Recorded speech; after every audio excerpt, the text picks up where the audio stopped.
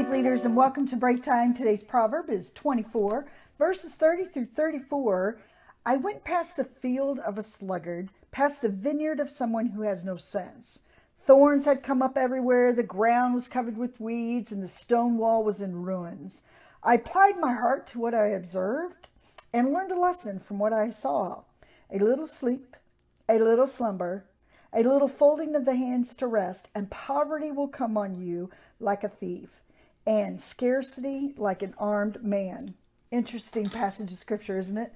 As he looked at the field that had all the weeds. And I've driven past fields too, and I wonder why that field has so much, where you could just tell it hasn't been plowed, it hasn't been taken care of, and weeds have overcome the field. And, you know, there's all sorts of reasons. But Solomon looked at it and saw, I'm wondering, a little rest, a little folding of the hands, a little sleep, a little slumber, and poverty will strike you. Which means, don't be a sluggard.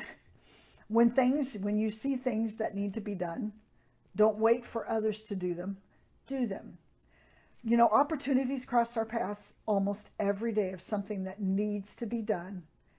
And oftentimes we sleep through the opportunity to walk in and really allow our gifts and graces to be used for God. I was thinking of just the other day when I was shopping and there was a shopping cart out of place.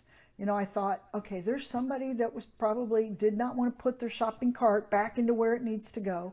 But yet instead of complaining and moaning and groaning about it, just do it. You know, when you see litter on the ground, just do it. If we all did our part, the world would be a place that would be filled with productivity, filled with creativity, filled with all, well, you name it. But a lot of times people become lazy. People become, they don't see themselves. Lazy people often do not see themselves as a gift to the world that they live in. And I hope this isn't explaining you and me.